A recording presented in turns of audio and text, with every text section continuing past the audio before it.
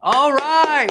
Hi, my friends. It's Brandon Burchard, founder of Growth Day. And today we have a special session on the topic of improving your relationships. So if you are in an intimate relationship, you have a partner, you have a spouse, you have someone you're dating, and you're trying to improve that or set that relationship up for great success, this is the topic we're taking on today in Growth Day. One of our most requested topics, because clearly we've all learned over the last year and throughout the pandemic how difficult it was to have great relationships. If suddenly now you're locked in the house with somebody or you had distance, how do you create a great relationship is something I think we all want.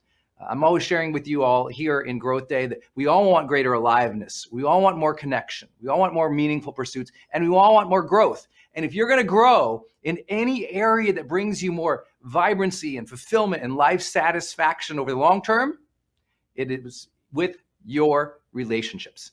Now, I know we got people from all over here, so make sure you chat down below where you are tuning in from. We're running multiple different Zoom groups all over the place today. It is just a hot journey today to get everybody onto these different groups around the world. So please make sure you shout out in the chat where you are coming from. And if this is your very first time, welcome to our Growth Day community. On the first of every month, I go live for my broader Growth Day community. And I spend these 2 hours just doing a deep dive personal development seminar on a topic. Again, this one's on improving your relationships. But then Growth Day members, as you know, get the replays as well as live coaching every Tuesday and Thursday of the entire month from other really world-class personal development influencers, coaches, and teachers who really take it to another level as well. So I'm really excited about you all being part of this. And if this is your first time, welcome. My job today is to give you some practices and strategies, maybe a new mindset around your relationships that deeply improves them. And, you know, like any other topic in personal development, yes, I still work on these. Yes, you still work on these. Personal development, the journey doesn't end. So I celebrate each and every one of you for being in this community. I know some of you are watching in our desktop app, or some of you are watching on Zoom. Some of you are all over the place now as our community grows into 70 countries around the world, which just blows my mind. So we really have an opportunity today to learn together. And so even as I'm sharing today with you these relationship strategies, I'd love for you to chat and share what you've learned in your relationship or what you're struggling with in your relationship as well. Of course, with the worldwide community all over the place here, you know, we're running some subgroups here that we'll do breakouts with as well. And so if you've never been part of this, I'll teach for about an hour, and then I'll do some show and tell. And then we will do a breakout where you get to share what are your goals for this month? What are you working on? What are you trying to achieve? What do you need help with? I really believe by facilitating these breakouts, we brought something very magical during the time of the pandemic, and even now where people are just hungry to network and meet people again. But most importantly, be surrounded by positive people who are also growing, you know, because there's enough negativity, there's enough hate and division, there's enough problems out in the world that when we come together to work on ourselves, that we find and summon within the best of who we are, that's the moment of change. That's the moment when we make the world better. And so I really honor you for doing the work today, especially in such a hugely important area. Now, I've got a lot of fun to do today with you because in talking about relationships, I made sure not only to come back, I'm going to share a couple of different perspectives today. One, I'll definitely share the research. You know, if you know my work now, it's 25 years studying personal development in depth, including psychology, neuroscience, sociology, behavioral economics, the whole 9 yards, to understand what is it that helps people become higher performing and create greater well-being and relationships. That's what I do, right? So a lot of research I'll share with you here today, but also kind of a little bit magical, hopefully. I'll share my own personal perspectives in dating, in relationship, in marriage. I'll also share with you Denise's. So for those who've been through Transformation Week or have ever taken some teaching and training from Denise and I asked her literally this morning for her list of 5 most important practices that have kept us sane and happy for all these years, going on 18 years. And just like anyone else, ups and downs, challenges in relationships, they are not easy. And so part of that is because you have a different perspective than your partner or your spouse. And so I'll take my 5 and we'll go from hers to mine to hers to mine. You just kind of learn, hopefully by the end of the day, we've got 10 practices that can really shift your mindset or give you very tactical, tangible things to improve your relationship. I also know with the worldwide community, some of you all aren't in a relationship right now. You just ended one and you're trying to debrief and learn and think of, okay, what's it gonna be like next time? Or you're dating someone right now and you're trying to see if you want to deepen that relationship, or maybe they're not the person. Some of you are like, dude, I don't want a relationship right now, but I'd sure like to know this stuff to help my friends. So I'm always telling what to do over coffee. So wherever you're at, I'm going to make some assumptions today, because this is literally a seminar on how to improve your intimate relationship. I'm going to use the terms partner or spouse a lot today. I'll kind of default to partner because maybe that partner is someone you're dating and you're deep in that relationship, or you're just starting, or it might be a spouse that you're with and maybe you like them or you're trying to improve it. Wherever you're at, it's okay. I've had ups and downs in my relationships my whole life. I know it is not an easy thing. I'm not here to preach to you. I'm here to say this is such an important area of your life. Get this better and everything gets better, right? You know that when your partner, your spouse, your significant other, when they are happy and fulfilled and you are happy and fulfilled, there's a greater flow and magic of energy and love between you. And so it's always about, okay, let me own my stuff and let me help this person in my relationship. Let me support them and cheer them on too. And so I'm going to share 2 different perspectives. And I thought I'd start today, out of these 10 practices we'll share today, I'm going to start with one that is kind of the double-sided coin that makes relationships so hard. And that is simple rules that you already know, right? And I hope today a lot of what I share is common sense, but we all know it's not always common practice. And that's why so many relationships fall apart. So simple one, first double-sided coin. We all know these 2 rules, right? One is put the relationship first. Right? We all heard that before. And this is Denise's, I'm going to combine 2 of hers together right here. One is put the relationship first. But the flip side of that coin is you must grow and be independent and be striving to be your best in and outside of the relationship. Otherwise, if you aren't growing, the relationship becomes stagnant. And so it's interesting. That's that interdependence, independence thing that makes all these relationships so dang hard, right? Is because, yes, you want to pour yourself into your partner and your spouse and support them and cheer them on and make decisions just for the relationship. And we all have the individual spirit that wants to manifest and reach our own full potential. And how do we do those 2 things in union and alignment? We're going to talk a lot about that today.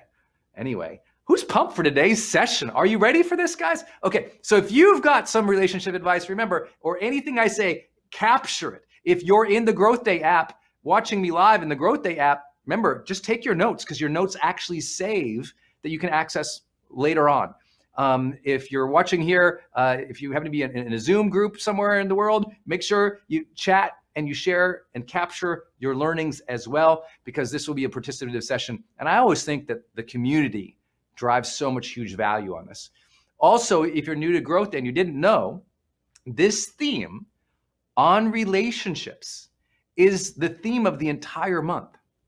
Meaning it's not just going to be me here today with you in this 2-hour session talking about relationships. We also have the benefit of the rest of this month, our world-class coaches teaching you their best practices and perspective in improving your relationship. So that means this month you're getting a world-class deep dive training from literally the most influential personal growth and wellness teachers alive today. And you're getting that all month long in Growth Day.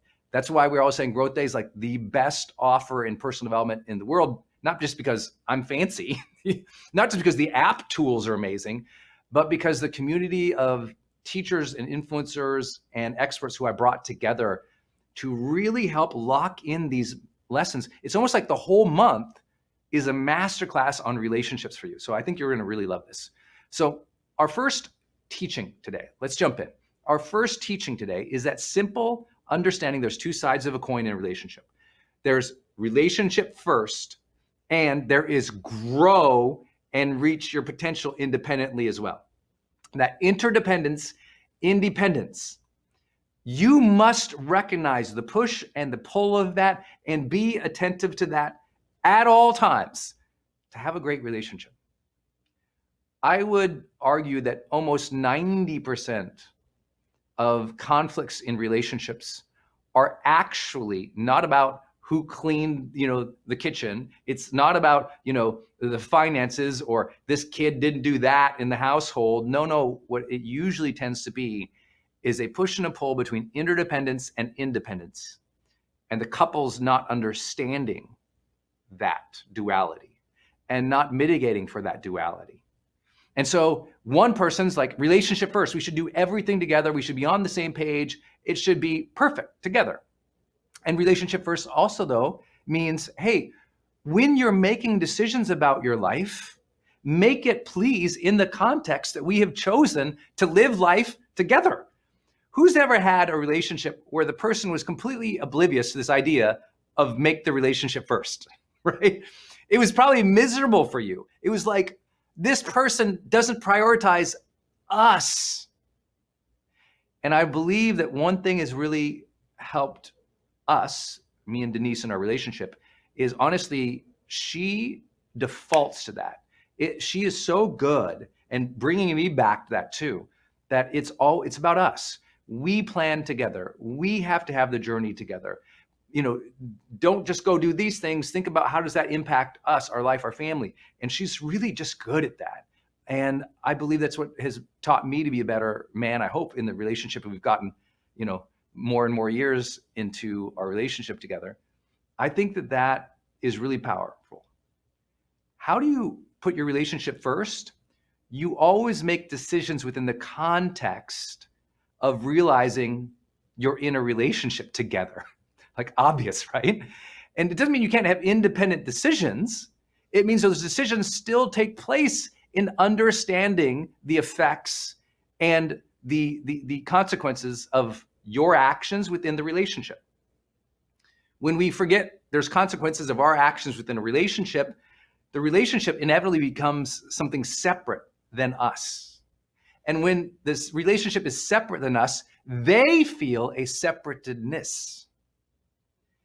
And the more your partner feels a separateness in the relationship, the more that relationship struggles. This is why you hear people say, make decisions together, plan together, know what you're both working on together.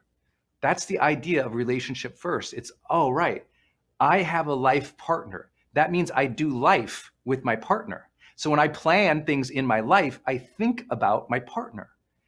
And that simple reminder, I know not all of you need, but you've been in relationships where that was not true.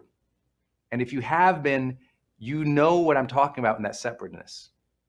You don't feel like you really know the person, or you feel like they don't value your opinion. You feel like they, are living their own life and they don't care about you or the effect on your family. And so it's so important for us to always remember, all right, when I think about relationships, I always think about the coin, I call it, the coin. Interdependence, independence. Relationship first. Okay, got it. And the opposite side, which so many people naturally gravitate towards and know, especially if in a growth day community like this, which is you must continue improving yourself and fulfilling yourself if that relationship is going to come into a true, deep, meaningful, fulfilling relationship, right? If you're stagnant, don't get mad that the relationship is stagnant. If your partner is stagnant, meaning they're not growing, they're not stretching themselves, they're not trying to learn about their mindset or their effect of energy on other people, or to become more productive towards meaningful pursuits that matter to them, well, then what happens? It's like you're growing and you're extending, but they are not. Who's ever been there? That's super hard. Now, the challenge is you can't, if relationship first is one side of that coin and growing is the other, and you happen to be the person on that coin, you're growing, and you don't sense that they are, because relationships are first, you also cannot be bitter towards them, hate them, be jaded about it, because there's probably been points in your life where you weren't growing at your potential either. And what is the thing between, like, what is the material, I call it, between the coin? Interdependence and independence. What's the material, right? If you have a penny, you know that the material is copper, right? In between, right? What is the in between? Here's my philosophy. The in between, the stuff of the coin, is called grace. Grace. If two people are going to come together and it's going to work out, there's got to be grace between them. Grace when you're growing and they're not. Grace when they're growing and you're not. Grace when they're struggling and you're doing great. Grace when you fall a little bit away from each other. And without that, it's really hard to keep that coin unified and valuable, if you will. And so I want to begin today with a simple idea. I know, after teaching about relationships literally for 15 years, and I've been blessed to coach some of the highest level couples in the business world and some of the highest level Olympic couples. I've worked with couples in every possible scenario that you can imagine, from new parents to people who've chosen not to have children, to people who are just trying to finally create depth and meaningfulness in a new relationship. I can share you, 15 years of coaching, you have to imagine every conversation or every other conversation brings up a relationship that somebody is in. And what I have seen over and over and over again, when either teaching or coaching on relationships, is your, or the listener, or the student's immediate impulse to judge the other person. So as I'm teaching today, it's very easy. Oh, my husband, he's like this. My wife, she's like that. And you're immediate, like, as soon as I start teaching about something, you immediately cast the other person as the wrongdoer. And if we're going to explore relationships today, no, the material in between interdependence and independence is not wrongdoer. It's grace. If you want the relationship to improve, if you want the relationship to deepen, if you want that thing to feel better, no bitterness here, no judgment here. I always say, judge less, feel better. Okay, let's not judge our partners or spouses here. Let's educate, let's learn, let's explore how we think. You can't control them. Maybe you're lucky and they're watching with you. And if you're watching this as a couple, make sure you put that in the chat and get some recognition and celebration that you're participating as a couple here. I think that's super awesome. I think that would be amazing. And so for some of you are doing that. That's great, but if your partner or spouse isn't here with you right now, don't make this a judge session on them, even if you're in turmoil, even if they feel separate, even if you're fighting. I want you instead to say, let me explore my with openness and grace. Let me be accountable for my stuff, think through my stuff, and not make this a session of they're bad and they're the wrongdoer. Because I promise you, as soon as you make your partner or spouse the wrongdoer, life gets hard. That relationship struggles. And so I want to start with laying this idea onto you of the coin. Interdependence, independence. Relationship first, grow so you don't stagnate. And as you have that difficult duality sometimes, in between, what makes a relationship work is grace. That means understanding, compassion, forgiveness, openness to the other and their life amid your relationship. I hope that helps. That's the first idea, the coin. The coin, man, the coin. Second big idea, and this is what, I'll come into this perspective of the first thing I would say to someone once they get that, which you always keep front of mind. You in a relationship, you are co-creating the future together. When relationship is difficult, what happens is we are judging the past, or we are feeling upset about the current thing. And what happens is sometimes in relationships, they took the eye off the ball that, oh, we're building a life together. We are co-creating a future in which we are both happy, fulfilled, cared for, loved, excited. It won't be perfect, but it will be better than today. That's what we're doing. We're building our ideal future today, even when it sucked today because the kids, did this all over the house and this finance situation over here, and I'm having this trouble, and she doesn't understand or he doesn't understand, and you're in that place where they don't get it. Oh my God. Okay, this is a time to reorient and go, oh right, I'm not here to be angry about the past. I'm not here to be upset about right now. It's like, oh, we're on a project together, building the future. It's so funny how people sometimes have some complete behavior that is different at work than at home. And obviously these are two different things. But so many people, if they're at work and they're working on a project, they have to deliver something amazing to a client, right? They collaborate, and if there's a problem, they solve it, they move on, and it's kind of like solve, move on, because what are we trying to do? We're trying to deliver this thing. You're trying to deliver a future for you and your family together. You're trying to co-create something that is better and more beautiful than you could even imagine now. I've been very lucky to do hospice work in my life and be with people and their families at the end of their lives. And you and I both know that in those moments towards the end, relationships really matter. And I've been with couples in those last days and moments, and the beauty of a couple that has built a good life together in those last moments, it's incomparable. It's the solace, the peace, the reverence for life that happens when a couple built a good life together and they get to be together or support each other in their last weeks or months or years of life. It's really an incredible sight to behold. It's very humbling. It's very humbling. It was always a reminder to me, is like, they built a good life. So at the end, they're handling this well. They feel fulfilled and grateful to have had each other. It's really, if you haven't been with people towards the end, it's super hard to explain because it's so magical.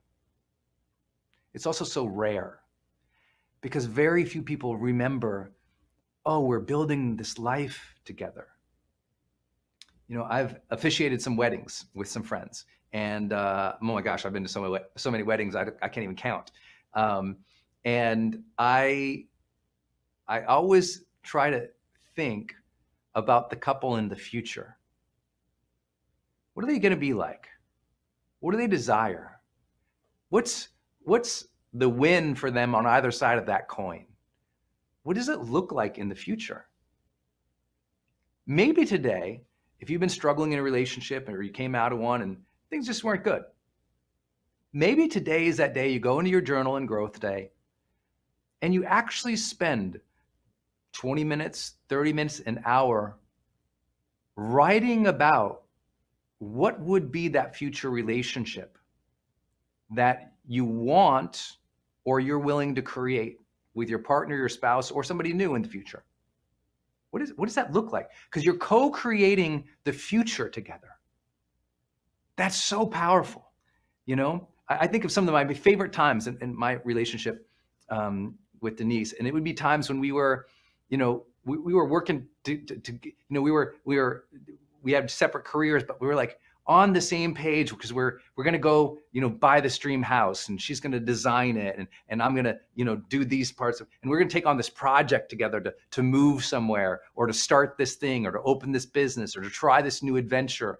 And it's like this future-oriented thing. Maybe you have that in your own life, and your spouse, your partner, when you're going to go on vacation and you plan the vacation a little bit together, and you both kind of get excited about it together, because having a compelling future about your relationship, that opens the heart. When you see nothing but a dead end and an awful day again tomorrow and the next day and the month after that, you and I both know how bad that feels. And so we must, no matter how difficult it is, reorient ourselves to an idyllic future together and do the hard work to get there. It's not just about co-creating the future, though. My related point here is we're co-creating the future, and we are co-creating energy together. One of my favorite questions in mediation. So mediation usually means, in my world, that there's two partners or two parties and they're fighting and they can't resolve their stuff. So I'm brought in to help them work through stuff, right? And I spent a lot of my college years and grad school years doing this. And so I would see, all these examples of where people were really, they thought they were fighting about content, but the really issue was, it was the process and the energy that they were fighting about. It wasn't about the kids or the finances or that thing she did or he did. It was really about the energy they were feeling then. So I would always love to ask them, literally my first couple questions to a couple is, tell me about the energy you two create together. When you're alone, what's the energy of the house? When you're on a trip, what's the energy between you? When you're out with friends, what's the energy? And inevitably, if the relationship, listen to this so closely, if the relationship is in a tough place, one person is blaming the other for that energy, not realizing in relationships, energy is co-created. You remember that old thing in relationships you hear, well, relationships really are 50-50, but you've heard it. No, it's really 100-100. It's like, it's 100% I own it, 100% you own it, we're together. And it's really a challenging thing. And I know this. I know some of you are like, oh, you don't understand my husband. And you're like, no, she's a jerk, he's a jerk. And I know, please don't do that. Don't go there with this energy thing. The faster you find yourself blaming the other person, the deeper in despair that relationship will go. The faster you judge that other person or blame that other person, you're just opening the gate to despair. So instead, go, okay, how did I contribute to this? I will share, Denise has a superpower in this. Like, if we're in an argument or we have a struggle or something else like that, she's very attentive to what that energy is between us, probably more than me, because I grew up in a very different like space and time and energy than my wife did, if you will. Like very complete, we couldn't have different conflict styles, which we'll talk about. But you can have different conflict styles. You can have different love languages. You can have different psychology. But let me promise you, if you don't have a unified understanding that you are co-creating the energy together regardless, you're toast. That in every fight or every argument, I got to go, okay, what did I contribute into that energy? And she has to go, what did I contribute into that energy? And pain is when one of them is oblivious to that, which we'll talk about. Don't worry. You're like, tell me how to fix them. I'm trying to lay the groundwork with you here. You're co-creating the future, but also the energy. The energy of the house, the last 6 weeks, that wasn't one person to another person. It wasn't a transactional thing. It was co-created. There's interdependence there, right? There's what energy you brought independently. Are you enthusiastic, excited, motivated, driven, hopeful, like inspired? Are you coming into the relationship from your best place and your best self? Because when you do that, the energy inevitably improves. Maybe you don't change the other person, but the energy heightens a little bit. I always tell people, Don't try to change them. Try to lift the energy. Don't try to change them. Try to lift the energy. Because you know what happens over a period of time? Human behavior change has a lot to do with the energetic environment one is in. If I am in an energetic environment that is blame, complain, upset, hate, lack of grace or forgiveness over and over and over and over and over again, it's hard for me to change in that. It's hard for me to want to contribute more to that. And what this does mean, again, this means sometimes you have to be the person who puts the material between that is called grace. And for those of you in awful relationships, long-term struggling relationships, I don't want you to hear me saying this without empathy or understanding for how hard that is. This is the point where I like to tell people, if you've been trying to co-create the future, if you have been really working to improve the energy and this person is not participating or it's not working and it's been a long time of struggle, it's like my first recommendation is always, always, always, please go get couples therapy. There's always at some point where you've put in your full 100 and maybe they haven't, or you've been trying, but you're not over this thing. And I'm just here to say, like, let's destigmatize couples therapy. I mean, it's crazy. There's already huge stigma, massive stigma in the mental health space of an individual going to get therapy. I believe there's a bigger stigma of couples getting therapy together. It's like, oh my God, we must be heading into hell. You know, it's like that couples therapy must be the last and awful divorce resort. And I'm like, no, if you all been trying or you're trying and they're not, it's like sometimes that participation of a third party will really support you. And so I'm only in point 2 here, I know, but as you're co-creating the future and the energy together, I just know when I talk about that, I've been doing this long enough. I know some people go, you don't understand him. You don't understand her. No, they're like this. And the blame game starts happening. And it's been going on so long, that blame game, that negative energy, that when I say to them, lift the energy and human behavior change can follow, like, what? Tried that. What do you think, this is Disneyland? No, it's not. I've been there. I already know that obstacle, and I know that part of our brain that goes, that won't work here. And if you really believe anything I'm teaching you won't work here, it means either time for a different approach, different energy, more grace, or if you felt you've given that, then it's time also for an outside perspective. Couples therapy, couples counseling through your church or through a professional therapist to find somebody who can support you in those conversations, as we will talk about. All right, you guys liking this so far? I hope this is helpful because it's a little difficult because it's still, believe it or not, I'm still in a room by myself today. No big team. I'm talking to the camera. I can see a bunch of you all here and I see the production team over here on the screens, but I'm talking to screens. So I kind of watch the chat a little bit here and I'm inspired. When it lights up, I know I'm doing a good job. When it's quiet, I'm like, uh-oh. So let me know how it's going. What's something you've learned? What's something you'd like to share along here? Participate in the chat. I would love you to do that. Okay, so the first concept today is the coin. Interdependence, independence, which you all know. But remember, most conflict lies between those two things, so the grace in between. Second, always have the mindset, we are co-creating a future together. If today is difficult, that's okay. We're going over there. We're gonna work towards that.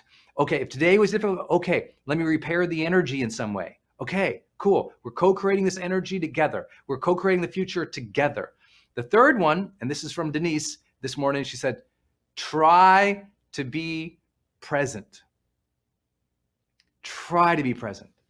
Like, I really believe, as Denise does, it's like when couples have learned mindfulness, when both of them have learned how to be self-aware in the moment, to be non-judgmental in the moment, to be able to come openly into the moment and be there with the other person in full presence, not stuck 5 years ago, present, everything changes. I would say what our partners, our spouses, our relationships, our families want from us isn't more presence, like material presence, like Christmas gifts. It's presence. They want more sense that we are grounded right here with them, attentive to them, accepting of them, in the moment with them, not trapped in old stories, not angry about the stress or the freaking out about the worries of next week or next month's bills, but rather at dinner with them, in the moment with them, on the walk with them, living in the present with them. And this one, I would guess Denise probably brought up because it's so important in times of conflict to be present with them and to be, I would say, like if I had to think about like my presence with Denise, when we're struggling or when we're in an argument, I would say if I could give knowing what she needs in that moment more than what I'm kind of built or I was conditioned to as I grew up, is that presence with tenderness. That presence with tenderness. I think that's what lacks in a conflict or a fight. It's like one person's so worked up and the tenderness isn't there. And I raise my hand, I got to work on that. That is one of those things. I grew up I don't know about some of you, I grew up in a super fast twitch, like very speed up to argue, very vocal, not, I didn't grow up around any passive aggressiveness or quiet silence and conflict and judgment. It was all verbal and very physical. I grew up in a place where there was a lot of physicality, a lot, from the neighbors, the friends, the teachers. I mean, I grew up in a place where the principal could swat you with a wooden paddle. Like literally, you got in trouble, you got beat by a wooden paddle by the principal. Like I grew up so like crazy like that. And so my mind, until I was probably about 25, was conditioned for that. And I recognized in a relationship when I was 25, how quickly I got angered and wanted to storm out or scream or holler, or my ego, it trapped up, but I was also just angry. I was an angry young man. I worked a decade really hard in personal development to let go of my anger that came from just how I grew up. I had to let go of that and let go of that. Not be perfect, just get a little better every day at it. But that means I was also conditioned that way. And I have to go, okay, that's a weakness of mine. And where does that come out? Usually for me, that will come out in an argument, right? If we're just not seeing something, I just feel it. I feel it literally come up. I feel the emotion of it. It just can be triggered. And what do I have to do? I've got to try to be present. That's why I love her language to this morning. I was like, oh, that's so good. I underlined try like 7 times. Just try. Put the effort back into being present with your partner or spouse, even in conflict, but also in the beautiful times. Put your dang phone down.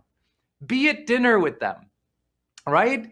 When you're intimate together, don't be staring off at the wall thinking about something else. It's like try to be passionate, intimate again. Like bring your awareness, your physical body, your mindset to the moment with the other person. I tell people all the time, I go, imagine you just found out your beloved partner or spouse is going to be gone in 3 days. They got a terrible diagnosis. I promise you would be so tender with them and so present. Well, none of us know when those days are going to come. None of us know we're going to lose the person. And as I've been with people towards the end, couples, all they want is to hold each other and to be tender with each other. And so being present is about living in this time zone with them right now, in the here and now, not the past, not the future, here, but it's being attentive, tender, thoughtful, and energetically co-creating together. Because some people say presence is, it sounds like presence is just tenderness and boring. I'm like, no, presence is pop and vibe and like the thrill of it all too, right? That when you went on those first couple dates with that person, you were locked in. You were interested in trying to learn about them. You cared about what your clothes looked like. You tried to smile. You tried to show some physical reaction to what they were doing. There was interest there. There was intrigue there. And you were both there, right? You're attentive. And if that relationship lasted, let's bring some of that back. That energy and the magic from that time you fell really in love, when you went crazy for each other. What was there? What was there? Intention. What was there? Mindfulness to one another. What was there? acceptance, and also not just accepting them, but pulling them in with your presence. Like you were drawn in, right? You were drawn together, they say. What was that? That's that energy. That's that presence. That's bringing us together. We must rekindle that over and over and over in a relationship. It begins with both of us finding presence. So I'd love for you to do something right now. And in the chat, if you would, I would love to see, just post down below. How do you get present in your relationships? How do you do it? Like what is how have you become more mindful as a couple, or could you become? Just share it in the chat. Some of you do it individually. You're meditating together. You're taking walks together. You're putting the phone away together. I see all this. It's so good, right? Try to be present. All right, I'll ping back to one of mine. Fourth big idea today. Honor the individual in the relationship. Honor the individual in the relationship. What does this mean? Well, first, you have to recognize there's that side of the coin. She has her own life. He has his own life. It's so important. Like, oh, they aren't me. This is so important. They are not me. They don't have to think like me, be like me, act like me. Your job is not to create a mirror of yourself on the body of the other human you make love with. Okay? This is not the job in a relationship. Your job is not to project yourself and ask this person to adopt all of your values, all of your beliefs, all of your thoughts, all of your argumentations, all of your supposed greatness and perfection so that they become you. They're different than you. They don't need to be you. They don't need to understand you. They don't need to support you. They don't need to cheer you on. They don't need to be enthusiastic for you. They have their own life. And if they are those things for you, how dang blessed are you? How lucky are you? What an extraordinary thing that this person puts up with you, that this person cares for you, that this person has committed to you. What a blessing. We got in this world where we expect way too much of the other, the individual, where they're supposed to be your best friend. They're supposed to be your intimate partner. They're supposed to help you with business and finances and legal. They're supposed to be, clean up around the house with you. They're supposed to be the perfect parent. We expect so much from them to do things for us. Our expectations of the other for how they treat us and behave with us the way that we would like them to are completely absurd, right? If you study human philosophy at all, one of the reasons I love studying philosophy is philosophers always understand the difference in people. And I think that's really important. We live in a cancel culture today where if you're not exactly like me, you're dead. I'm going to attack you on the internet and tell all of my friends and all of your friends what a terrible person you are. Whoa, because you didn't think like me. But I want to let you know that culture has infiltrated a lot of relationships. As I've coached the last 2 or 3 years, I've really noticed it. I was like, oh, this vilification of the other versus the honoring of the other. See, when that coin gets broken, that material in between of grace, here's what happens. When there isn't the material in between of grace, and the person expects it to be steel in between, that's where the individual expects the other to be the same as them.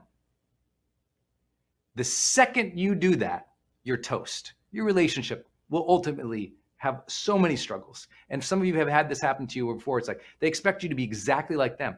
I'm very different than Denise, my wife. Denise is very different than me. And whatever is about us, we cheer that on. We completely support that. She loves all the weird, extroverted, jumpy on stage guy, Brendan stuff. She loves my career. She cheers it on. That she doesn't want to do that. We tried doing a podcast together when we moved to Puerto Rico years ago. And I think we made it maybe a month or two. And we were like, oh, we don't enjoy this together. It was more like, oh, that's your thing. And we don't have to have the same things, just like she built 2 amazing and huge exercise studios, right? That was her last part of her career, and then she sold them. And I'm not gonna ever build an exercise studio. I suck at building the community that she would build with the, all the 30 plus women who worked with her and for her. She had a magic that she could do there that I was like, that's crazy. You're amazing. She doesn't expect me to be her, and I don't expect her to be me. I know that sounds so simple, but that makes all the difference when the stuff hits the fan, when there's an argument, or when the person's going through a hard time.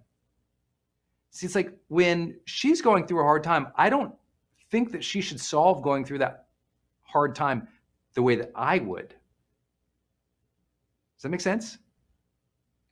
When we project upon the other that they should do things, think things, and be things like we will, we stop honoring and having reverence for their individuality, which is probably what drew them to you in the first place, right? Maybe you had some things in common, but part of the attraction was there was a polarity there, right? That polarity of like, oh, they're a little different. They're interesting. Oh, I like this about them. But then as relationships carry on, what happens is that polarity, now they try to make each other the same. And then when they try to make each other the same, a little of the magic is lost. A little of the vibe and the pop goes away. And also frustration enters the game. Instead of grace as the material between, it's frustration that they're not the same as me. And when they're not the same as me, whoa. Like I had a very difficult coaching conversation a couple months back with 2 clients. We're talking like, cover a magazine, $1 billion level people in this couple. And they were just, struggle. And one of the things I was doing mediation with them, and they had this moment where they were talking about parenting. And what was very clear was they were mad at each other that they don't parent the same. And yes, we as a couple have to be on the same page. And we try to get on the same page. But different styles are okay. Because it turned out that the child liked both mom and dad. So who's right? Mom who has a different style? Dad who has a different style? Who's right? Well, the kid is happy and loves them both. It's okay that people have different styles. It's okay. Matter of fact, if you can find another person's styles and their strengths, and you support that and you cheer that on, that is what we exactly mean by honoring the individual. I cheer Denise on for all sorts of ways she is and thinks that that's so not me. It's just not my thing. Like she's so good at so many things. Like one of the things she's so amazing at is like design and making everything just gorgeous and pretty. I'm the sloppy guy. I got stuff all over the place. I took 30 minutes to clean this place just to get ready for the show today. You know what I'm saying? I'm not built that way. She's traveling right now, so my counter is just, I'm a guy who like, I put it on if I'm going to use something every day, it stays on the counter. Why would I put it away? I'm going to use it every day. Nuh-uh. As soon as it touches the counter and it's done, put it away. Difference. But I love that about her. Our house is gorgeous. I love that about when we travel, she has a different style of traveling than I do. So she sees things different than me. You have to honor the other, and they have to feel honored in that individuality for the relationship to go deeper. So I'm always trying to do that. She's trying to do that. And somehow we both feel very honored in our relationship because like I see her, she sees me, and it's okay that we're different. And our biggest fights are when we expect each other to think the same or be the same or do the same. Does this make sense? I think this is really profound. Honor the other, honor their individuality. And honoring it means accepting it, not judging it. Honoring it means being open to it, but it also means celebrating it. Cheer them on. If you could give a speech about your spouse or partner, you should talk about all the unique things about themselves and be so prideful, joyous, happy about that. But also, let me share this with you. I can immediately tell in 7 to 9 minutes in a mediation, because I always make sure to ask this question. I always make sure to ask this question. Now remember, a mediation, they're fighting. They're coming together. Brendan's helped solve this situation.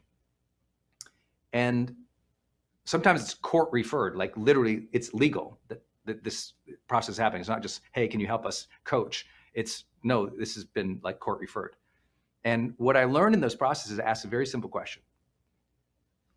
How lucky do you feel that this is your partner?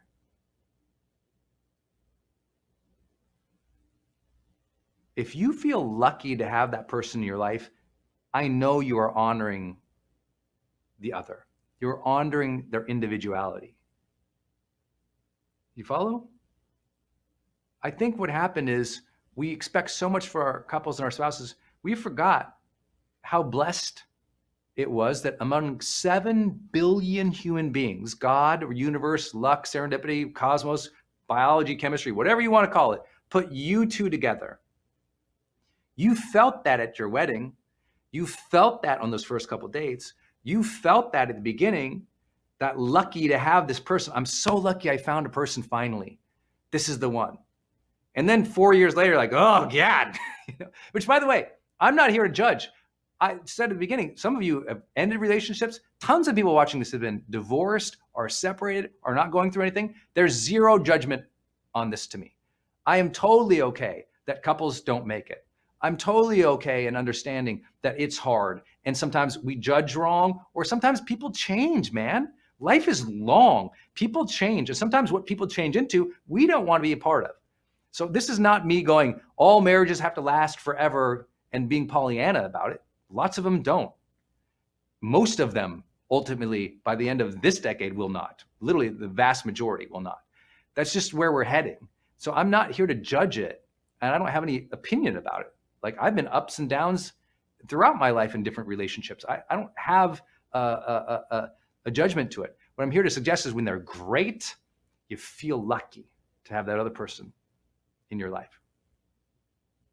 I was on a Clubhouse recently, and one of the guests asked me, or one of the hosts asked me such a great question. They said, Brendan, what's something that has been a secret to your success that most people wouldn't think about when they think about all the marketing you do, or all the business, or all the investments, or all the leadership, or whatever?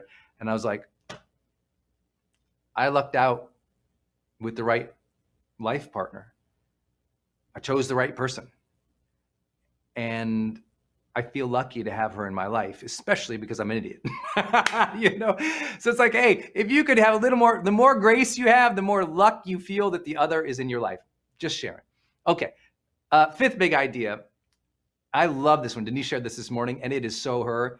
She said, you have to anticipate, make their day better. Anticipate things to make their day better. I love that. I love that. Like, Denise knows, you know, when I'm doing these live broadcasts like this, which is way too often, but when I'm doing these live broadcasts, she will, like, she'll just think, oh, he has that live broadcast that day. Okay, maybe I'll, you know, order this food in advance that he likes, or I'll make him this food in advance, or maybe, you know, let me make sure I get some water in there. Let me go help clean up before in advance. She'll just be attentive that that's something on the dashboard of my life and reality and mission and obligations that I'm going to do. And how do I make that better? Or when we go on a trip, she'll think, oh, he likes to do this. Like, I love to go to museums, right? I'm somebody, I don't know about y'all, but I can travel.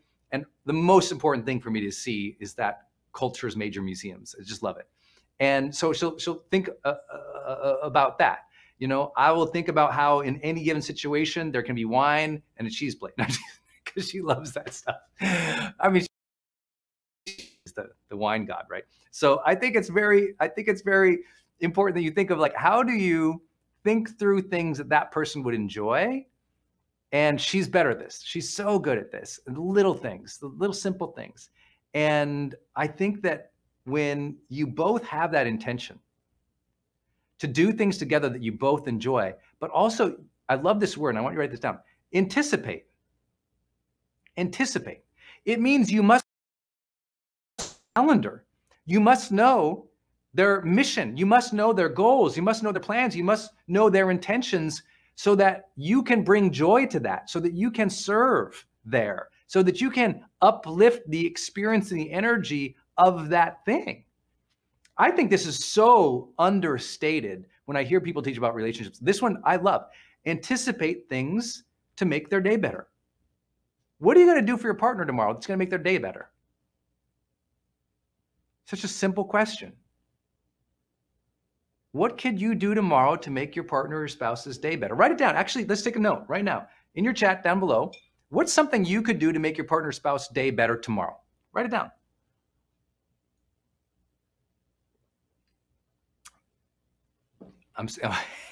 Some good ones. Y'all are active in here, you know what I'm saying? Some nice, prepare things for them, say things to them, help them, these types of concepts here that you're all lighting up. I think this is so important, right? Sorry, it's going so fast. I can't always capture all of them, but I think it's really important that we anticipate things that make their day better. If you got anything from this whole training today, this is where I put it smack in the middle from Denise. I think if you got anything is do that more often and watch your relationship improve. All right, sixth idea. This is something that I'll share as a coach, and I'm going to use some language here not everyone will like or agree with in the mental health space, but hear me out. And maybe write this down just so it hits a little bit for you. When I'm working with couples, I always tell them and remind them that you are living with a trauma survivor. Every person has had a rough road. Every person had struggles, some seen and heard, some unseen and never spoken about. And I know trauma is, and using that language is not always precise from a professional psychological perspective, but I'm not a psychologist. I'm not a neurologist. I'm not here to be an ist, okay? I'm here to share with you that this perspective of remembering that the other has been through a difficult path and they've had situations in their life that traumatized them and conditioned a pattern response or emotive trigger helps you be more tender and sensitive with them. I think it's important, like, oh, right, they developed that trigger or that response or that conditioning because they went through effing hell. They had that moment that was terrible. And when you can remember that the person you love went through some terrible stuff, you're a better partner in honoring them as an individual too. Because maybe you didn't go through that, but they did. They had that lived experience that is different than yours. And when you not only celebrate that, but you can empathize and understand that, everything shifts. Everything shifts.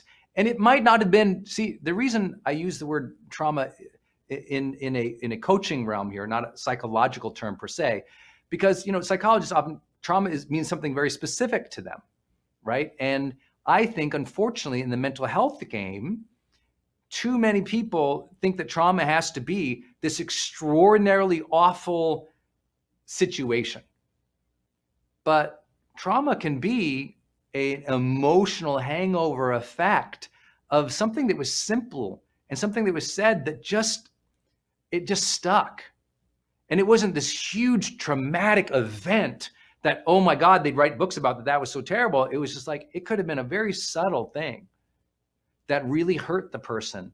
And they carried that hurt forward in such a way that that hurt or that emotional trigger affected future or present behavior in a way that wasn't supportive to their goals or their health. That's how I think of trauma. It's something that has occurred where that emotional response or conditioning carried forward in such a way that it does not support your health or your goals today. And so for a lot of people, that could mean as simple as how their parents treated them. Maybe their parents didn't smack them around or abuse them in some dramatic television drama way, but you know what? They withheld love. They were strict. They were severe. They didn't speak. They didn't communicate. They had no physical affection. That can be very traumatic for children. We know from psychological research how important it is for a young person, a child, an infant, to have that parental bond of attachment and affection and acceptance.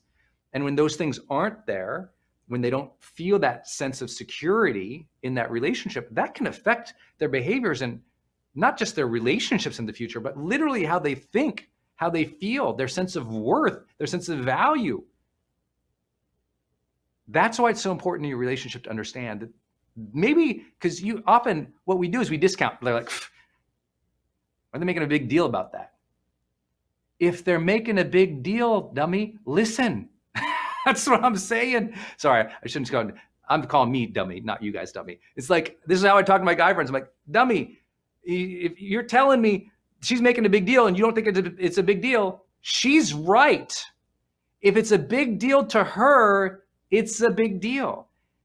It doesn't matter if you went through that or you would have gone through that in a different way or you would have perceived it in a different way. That's how she feels, man. That's how she feels. Grace. She doesn't have to be like you. She didn't have to react like you would have. She doesn't have to think about it the way you think about it now. She is not you. The coin.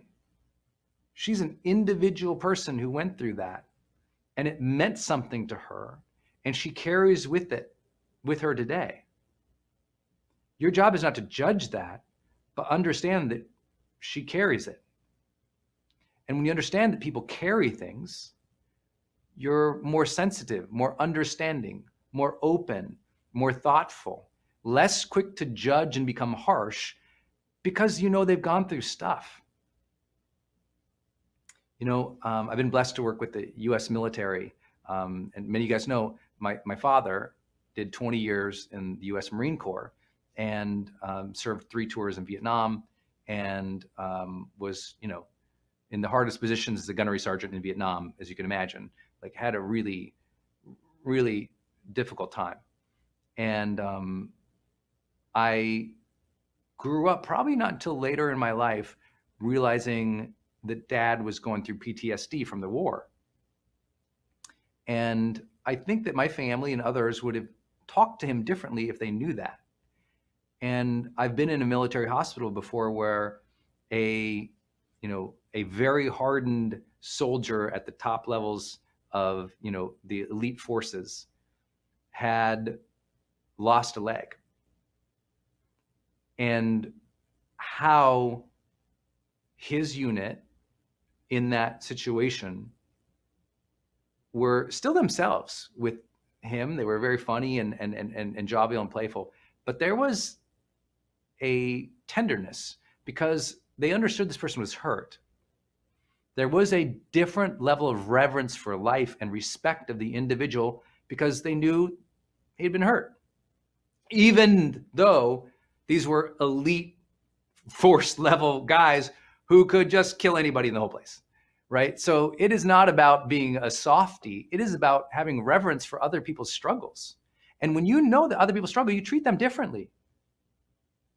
And I think this is so important for people to hear today. In a cancel culture, to recognize all have walked a tough journey. You know, to take a little bit of the Buddhist mind that says life is suffering and everyone has suffered in some way. And you don't have to understand their suffering, but they're suffering. And we must bring compassion to that. And in relationships, if you can understand that other persons have been through trauma, you look for those triggers and you understand them and you don't trip them. You don't activate them. You recognize that. And if you are in a situation in a relationship where that has become such a hindrance to you, that their pain and their struggle and their suffering in the past has become a hindrance to you in the relationship together, therapy, therapy, therapy, therapy, therapy. We've got to destigmatize it. And it's not you saying, go get therapy. It's like, you know what? Let's talk to someone about this so I know how to be better for you in this situation. And that we can work through this together. It's not, you need to go fix yourself. You're freaking weird, which is what most people do because they objectify the other versus honor the other and remember the relationship as first. So now when you know someone has trauma, I'm here to suggest to you seeking immediate counseling, either individually or together, is huge. Because you know what? You and I, or maybe you are, but I'm not a therapist. There are things that therapists know and understand how to deal with in places of trauma, in places of quote unquote disorder in their lives that you might not know how to capably deal with. And once you understand that, it's important. And I'll give you an example in real life with me and Denise. So some of you guys know in 2011, I had a major brain injury.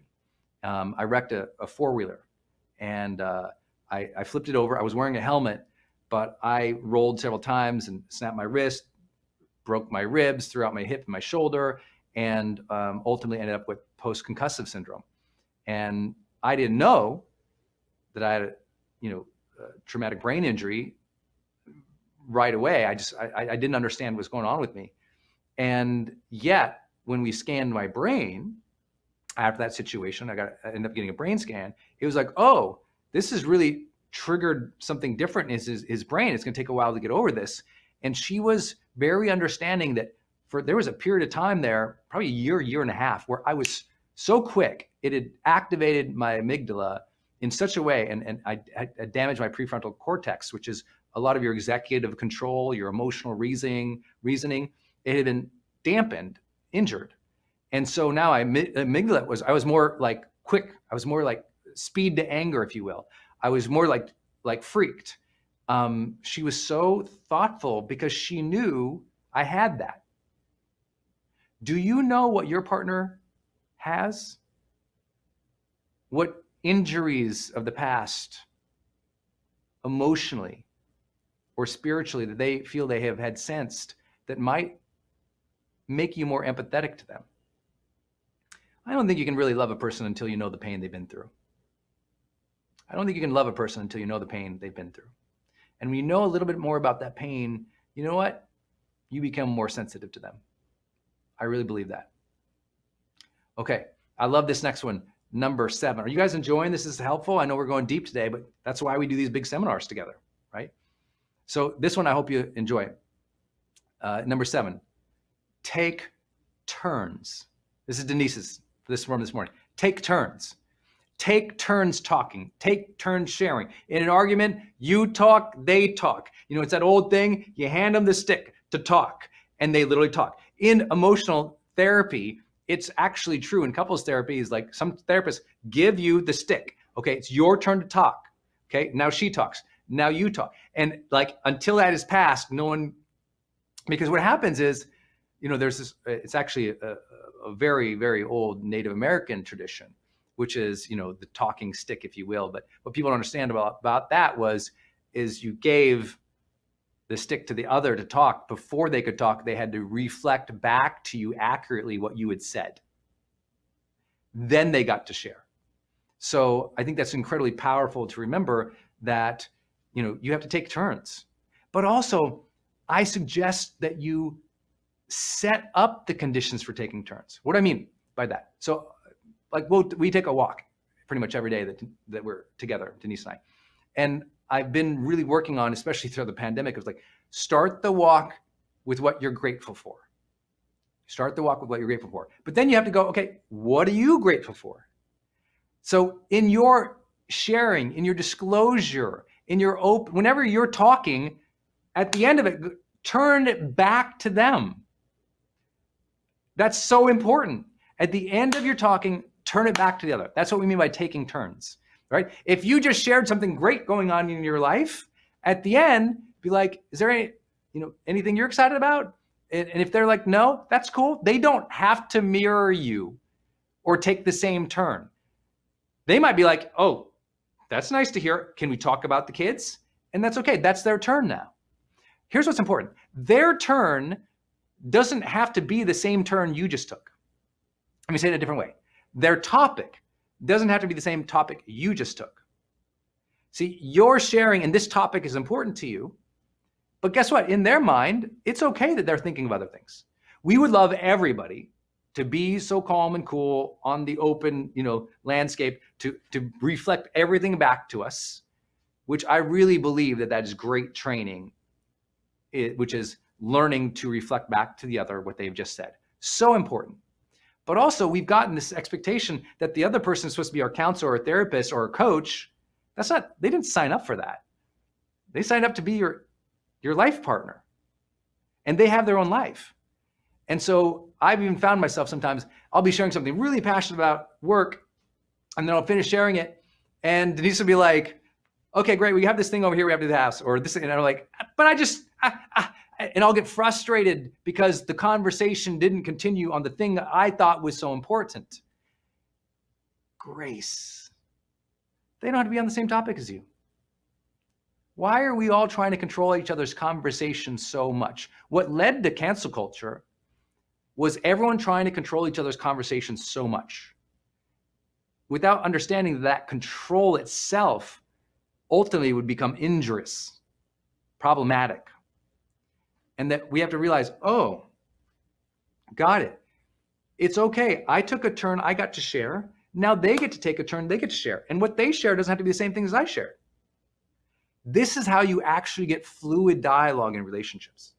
Did you know the more a couple tries to control the communication of the other, the more misery sets in that relationship? You're supposed to talk like this. I said this. You didn't do that. Da, da, da, da. And trust me, I'm guilty of this all the time. I'm the communication expert. So I have this very high opinion of how argument is supposed to go and logic is supposed to go because I studied philosophy and political science and I studied communication and leadership. It's like, oh, no, it's not. We're not. And I'll get frustrated. But the more grace I can allow into that, it's like, oh, people don't have to talk like me, the better our relationship gets, right? And by the way, I probably suck at this. So I'm here to tell you all the things that I'm not good at and I'm trying to get better at too. But I can share with you without a question that the research and my coaching experience just validates over and over and over again. When you try to control the communication of the other, we're in trouble, right? Why was the 5 love languages such a phenomenon? Languages. People speak a different and live a different and love in a different language. And the more we try to control that language and conversation, the more trouble we get in. What we need to understand is it's different for everybody. So when we say take turns, it's first taking turns in disclosure, but also understanding topics can move around. Be more fluid in your conversation, less controlling, profound impact in your life. If they want to talk about the thing going on with the kids and you don't want to talk about it, let them talk about it. If they want to talk about the thing at work and you're just not interested in their projects at work, still let them talk about it, because self-expression leads to life satisfaction. The more we shut down their self-expression, not allowing them to have their turns, the more they are less satisfied in life, which means ultimately our relationships. All right. Number 8, this is so cool. This is a phrase I use with our clients all the time. In relationships, repair is resilience. Repair is resilience in a relationship. What do I mean by that? Well, we think of like perseverance in terms of resilience. I'm like, no. In relationships, it's repair. The ability to repair a conflict after it happens, to say I'm sorry, to apologize, to accept apologies, to fix the situation, or understand like this happened. We didn't want that to happen. Let's try this next time. And allowing the ego to fade out of that, to be able to say I'm sorry, to be able to say I was wrong, to be able to say you're right, to be able to say, you know what, we didn't want that together, without the hatred or the blame, is everything. Denise said this morning, she says, it's so important to apologize, for the other to accept that apology, and for the two of you to decide to move on. I love that, right? It's like, okay, apologize. The other person's got to go, I hear you apologizing. I appreciate that you're apologizing. Thank you for owning that. What can we do better next time so we don't run into that? And moving it from problem focused to solution focused, moving it from blame and upset to the next thing. That's so important. That's what I mean by repair. People have to learn how to repair when they mess up together. And you have to anticipate, we're all going to mess up together, right? I mess up all the time, but I'm so personally in all areas of my life, but I'm the first to apologize. Oh, I didn't see that. I didn't anticipate that. I'm sorry that happened. Oh, I see where you're coming from. Okay, got it, understood. And it's like that repair, like intrigue. Maybe it's because I'm a people pleaser. I want everyone to feel good after an argument, like right away. I'm not a stewer. I can't remember anything negative that happened last week. Maybe it was the blessing of rattling my brains too many times. My memory sucks. But I just don't care to hold anything above anybody. It's like, okay, it happened. And my thought is always, we didn't want that. We didn't want that because it's about the relationship, right? We didn't want that fight. We didn't want it. They didn't want it to go that bad. No one wanted to get in a screaming match. And we always say, oh no, you don't understand my spouse. They want to scream. They want the argument. Actually, they don't. They just lack the education and the perspective of how to do it differently. No one wants to be in anger and wants to be in vitriol and wants to argue and wants to be belittling and condescending and awful. They literally have never been trained on a better way. They're literally unaware or ignorant of another way. And it doesn't mean they're a bad person or they're stupid. It means they haven't had that training. Like, it's a really struggle. I know for many of you in personal development land, right? How many of us like can't believe that people don't understand basic personal development stuff, right? And we get frustrated with them. But a lot of people have never, you got to understand, 98% of this world has never had any training on mindfulness, well-being, or relationship improvement. Zero training. Because in school, all we taught them was to memorize a bunch of stuff from a bunch of old dead dudes, right? It's like we are not teaching people how to do peopling. So you can't get mad that a 30-year-old person doesn't know how to resolve a conflict. They never had any conflict management training. Like, it's unbelievable. Think about it. We don't teach conflict management training in elementary school or middle school or high school in North America in any meaningful way. What we say is be nice or that wasn't nice. We don't teach conflict resolution. And when you know that, it's like, oh, no wonder we suck at repair. Because what happens is, here's how you know when someone is really trapped in life. Their ego won't let them repair. Their ego has to hold on to the bitterness and the anger. Their ego has to make the other person evil and wrong and terrible. The ego makes the others always to blame, always the awful, always just the stuff. The ego traps. And so now the issue is you're trapped in your ego, but the ego wants to condemn everybody. Again, cancel culture or vilification culture, where they're just this terrible person. They said the wrong thing. They made a mistake. It's okay, by the way, that you get upset about it. I'm not here to say we should all be Pollyannish. I get upset about tons of things. It's the question of, can you repair it when you get upset, when you get too upset, when the argument goes sideways, when your energy together sucks? Can you repair it? Can you say, you know what? I know our energy sucked together. We didn't want that. I'm sorry for my part. I love you very much. And the other person go, I accept that. I didn't want that either. I love you very much. Let's go get a pina colada. I'm just saying there's ways to repair. Pina coladas are always good on our department. I'm just saying there's ways to move beyond things, and I hope that makes a little light, because listen, I know this is serious topics, but I love this stuff. I want you to have deep, meaningful, loving relationships, but you can't ever if you don't repair the stuff as you go. Not repair every 5 years, every 10 years. If you need to repair it, you're going to tell all the people, I go, you got 48 hours tops to repair, which I believe is super generous. I used to teach, you get 4 hours to repair. And I was very well educated by some marital therapists being like, well, that's not everyone's style. Some people don't go sit away.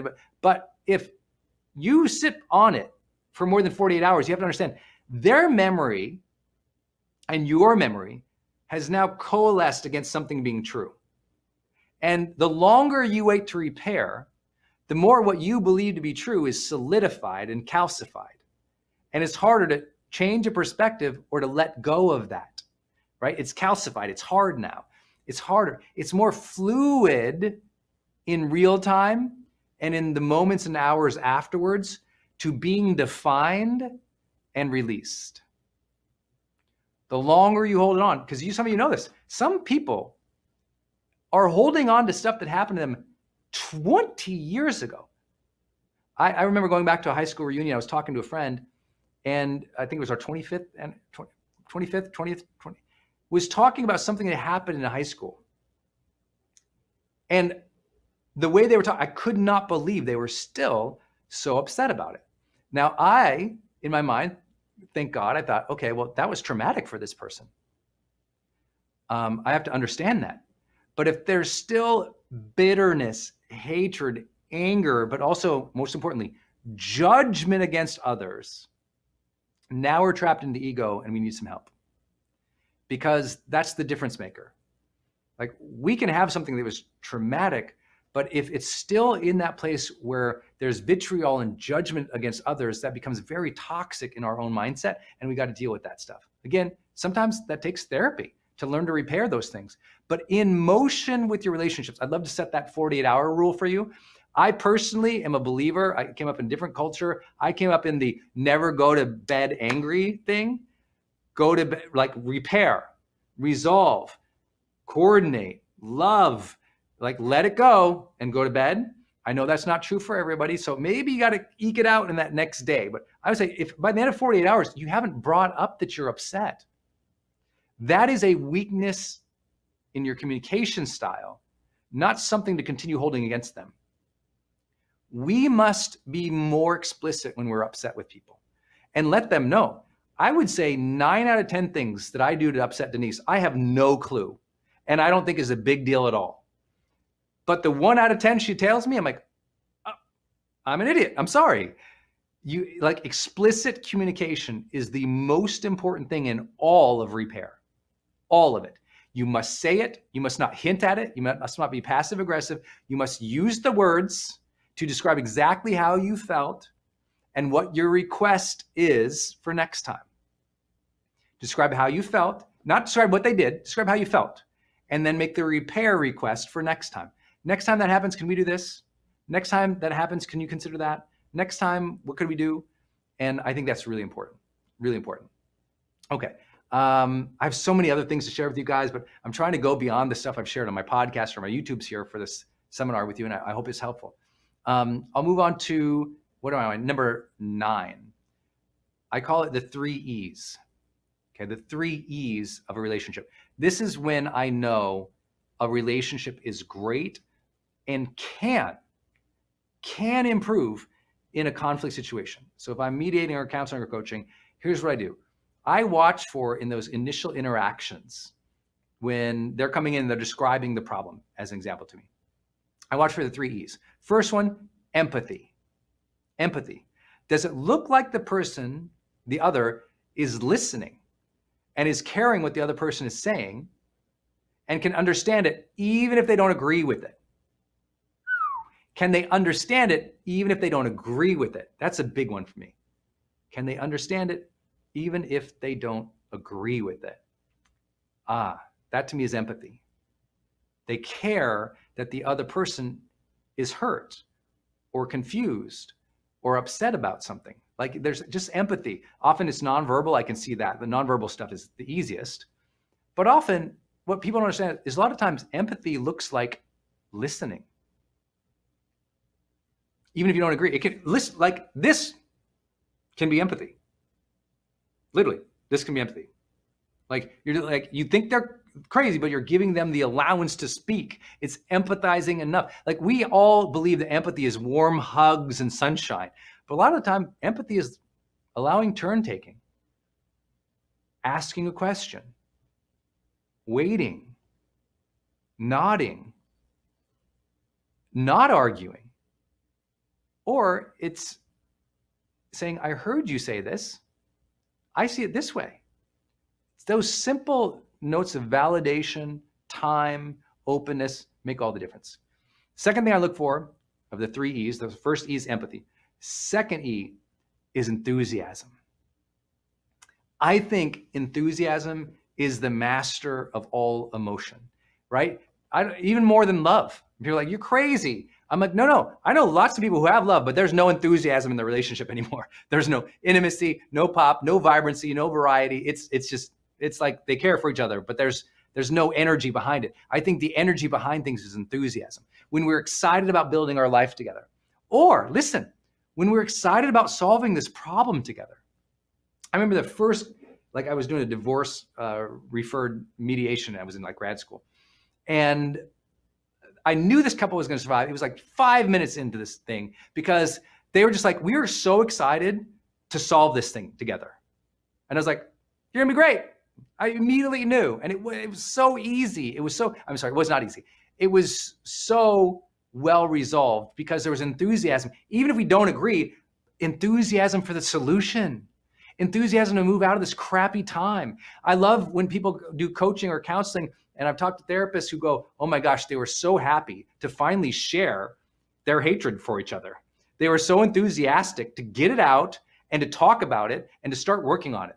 The enthusiasm to work on it, the enthusiasm to improve it, the enthusiasm to build that future together, the enthusiasm to resolve it, that is such an indicator of things. So how do you feel? Are you enthusiastic to improve that relationship, to grow it? Are you enthusiastic to go deeper, enthusiastic to do the things for your other who just loves it? You know, are you enthusiastic about them and their life? So important. Empathy, enthusiasm. And the third one, encouragement.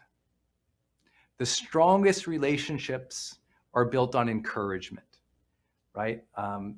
We know this from the social sciences. I know many of you guys heard me recommend, for the last decade, the work by John Gottman and his wife in research and relationships.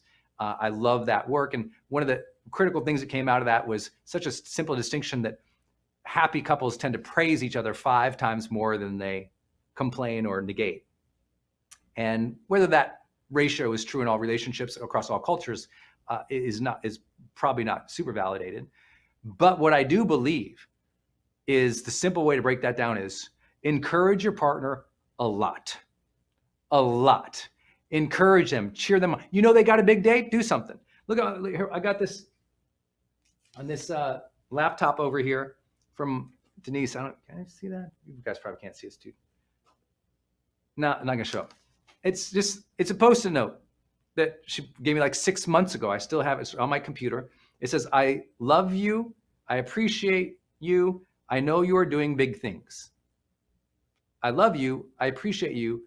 I know you are doing things. It was just a Post-it note she put on my computer in a really particularly difficult week that I was having. And we're both pretty good about leaving little notes around for each other, especially when we're traveling or we'll be apart or something like that. But also throughout the day, like she put something over there that she likes, or she does. I'm like, I love that. Good job. That's amazing. And we don't say that flippantly. Like we were like, that's great. That's amazing. Like we cheer each other on a lot. And I think that's huge. The ability to encourage one another is so vital. So vital. Okay. So the 3 things: empathy, encouragement, empathy, enthusiasm, and encouragement. I look for those. I watch for them. But listen, don't just look for them. Cultivate them. Cultivate them. And if you don't know how to do it, ask your partner. Be like, hey, how can I demonstrate empathy for you more? Hey, how can I bring some enthusiasm in this relationship? Hey, do you feel like I encourage you enough? What could I do better? Because ultimately, all these things we're talking about, remember, you have to do together. It's about the relationship first. You're going to build this life together. The most important phrase to me, if I was advising anyone, was like, you're co-creating your future together. Co-creation. People support what they create. You create it together and you support it together. And that's everything. So it's never like, I'm mad at you for this reason. It's like, we were in that situation, didn't seem to go good. What can we do better? It's the we story, not just the me story. It's the understanding that we must communicate together, plan together, and work together to build the ideal future together, to build the energy, co-create the energy together. These things matter, but they're open dialogues, and you don't have to be right and they don't have to be right. You get a turn, they get a turn. You understand if they're not going to agree with you. You understand it's fluid, it's dynamic, and that's what makes a relationship great versus it has to be this way or it has to be that way or we butt heads. Okay, last big idea, which I know a lot of you have been waiting for. Okay, Number 10. And that is this. Love is a mode of being. Love is a mode of being. I think it is the essence of being. You know, a lot of spiritual teachers always remind us that we're either living through love or we're living through fear, or we are either living through love and openness and respect, or we are living through division and closed-mindedness. And however you conceive it, the way I conceive it is, I'll just share my personal beliefs here. I believe that God in spirit is a loving energy. And I believe that the whole universe vibrates with love and good energy. And I believe that we can be tuning forks to that, and that can be our frequency of life, and that our sense of being is a sense of love, that we can love other people openly and completely and honestly, and that we can tap into that. We can have divine love for other people, and obviously intimate love for our partner or spouse. But we can have an expansive version and feeling of what love is. To me, if you read the Motivation Manifesto, I have a whole chapter on love that people quote at marriages and wedding ceremonies and all this stuff now, which I didn't know at the time. I was trying to capture this. But it's this idea that I believe that love never goes away. I believe that the feeling of love in a relationship can ebb and flow, or yes, kind of like be absent from that relationship. But I don't think love itself goes away, because I think love is on high. So for me, love never goes away. A relationship can end, but the love doesn't go away. I didn't lose my heart in a relationship. When I believed that as a young man, when a relationship ended, I became depressed and suicidal because I thought love had left. I thought I was despaired to be lonely forever and I would never find love again. I'm like, love was never lost. It was lost to you, kid, but love is always here. And that's a spiritual belief that I believe. I just believe love is always available. Love is always here. I'm divinely loved. I believe I just have that sense. Again, I believe in God, and I know not everybody does. So I just feel that it's there. But even if you don't grab onto the spiritual aspect of that, I think it's interesting when people don't realize how profound that every philosopher, every great thinker, every spiritual text has one unifying theme throughout them: love. There isn't a major thinker, there isn't a major movement in the world, and there isn't a major spiritual text that isn't on the foundation of this idea that we must love one another. Now, whether you believe that and it extrapolates into the concept of oneness, or you believe that and it extrapolates into, I love my fellow man, or love thy neighbor like yourself, wherever that extrapolates for you, the foundation is there. And I always say, well, you know what? I think a lot of people are smarter than me.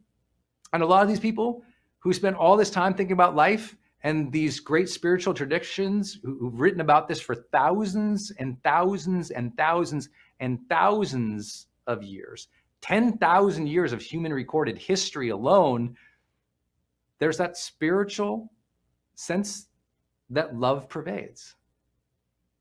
And I think sometimes we get detached from it in our busyness. I think sometimes we get detached from it in our conflict. I think sometimes we get detached from love in our judgment. And I think if you can make it your mode of being and your sense of life, then in the relationship, it's already there.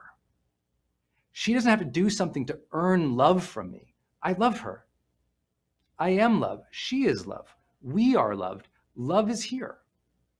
And I think tapping into a love that is higher than your immediate needs is transformative in perspective. Tapping into a love that is bigger and higher than your immediate needs. That is how we attain what we'll talk about, obviously, in spirituality, which is the concept of oneness, one humanity, one spirit, or one with one another. The understanding that across 7 billion people, we all want love.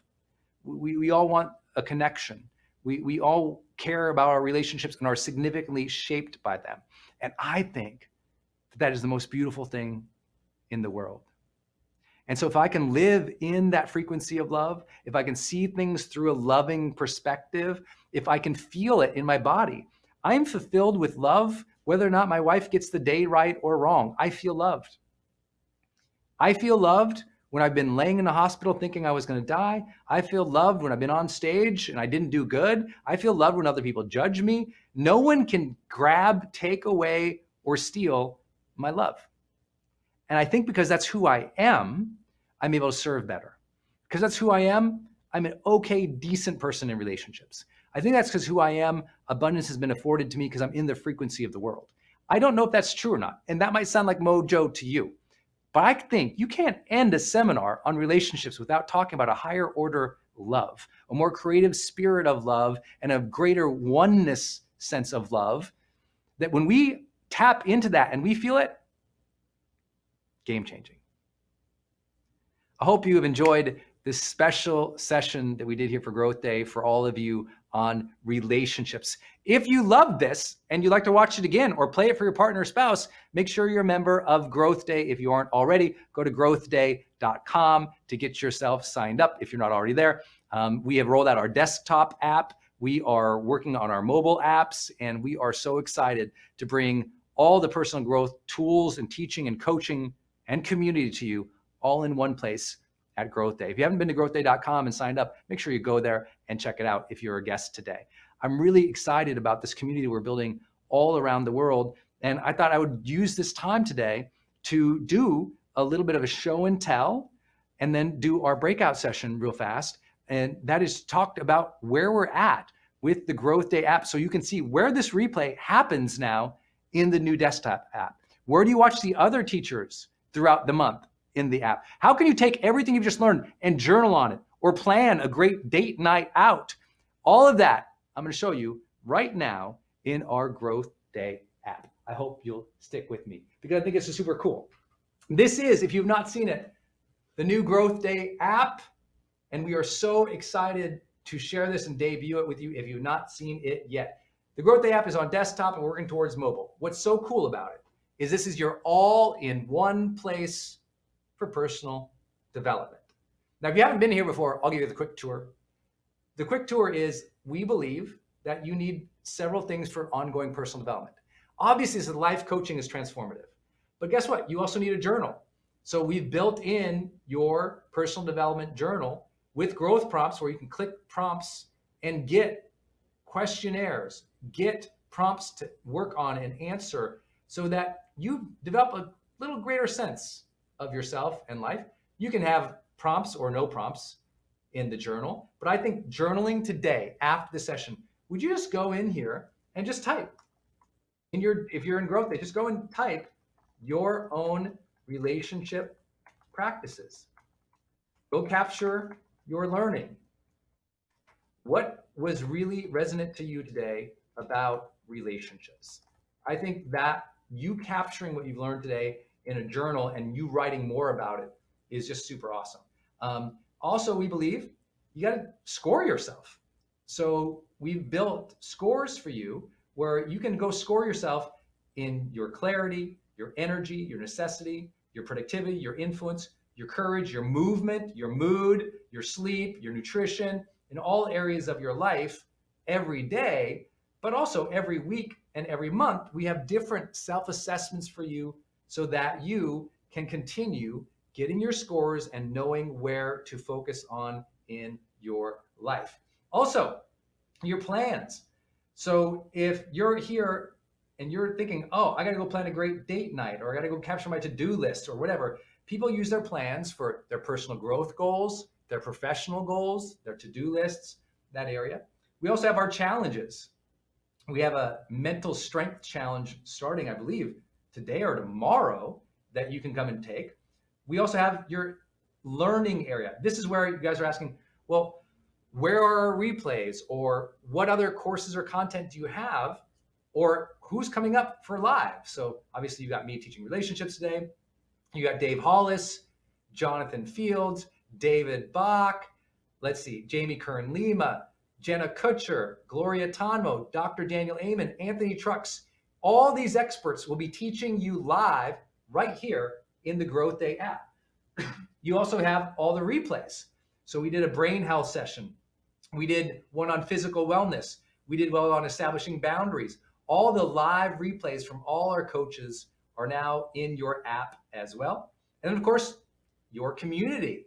This is where you can come in and, like a private Facebook group, you can come in and post your lessons. I'll invite you guys, go in your community today and post, what are your lessons? What have you learned in personal development that have made the difference for you? So our own community within the app of positive people from 70 countries around the world. You can share photos, videos, and anything that you've been learning on your own personal growth journey. And I really believe that by sharing with one another, that's how we all get better.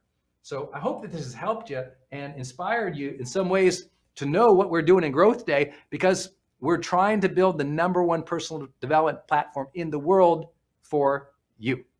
So if you happen to join us on these first of the month sessions, which I'll do every single month on the first of the month to bring all of my communities and all of our communities together for Growth Day once a month. But then if you want the replay or the app or all the other teachers throughout the year for less than $1 a day, all of your personal development for less than $1 a day in one place, what? That's Growth Day. All of your personal growth tools, coaching, and community in one place. I hope you'll be a member with us. But I also want you to meet our members. So here in a moment, what we're going to do is a Growth Day tradition, which is you getting to share what are your goals for this upcoming month. So in a minute, we'll do a breakout session where you can turn on, for those who are in Zoom, you can turn on your cameras and you'll get to share with one another, what is it that you learned today? What are you trying to work on for this month? And other things. So here's what we'll have you share. In a moment, you turn on your cameras and get to network. Everyone always says, I want a more positive community, but they won't do it. No, we're here. Let's do the work. Let's meet people from around the world, learn their goals, see what they need help with, encourage each other.